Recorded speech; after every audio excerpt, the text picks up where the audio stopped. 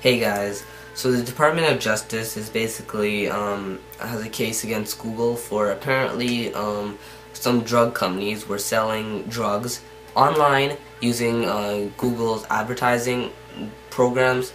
The Department of Justice says that Google knew about what the companies were doing and they knew that it was illegal. So basically what Google is going to have to pay $500 million to the Department of Justice, which will make this the biggest compensation for a corporate reason, I guess.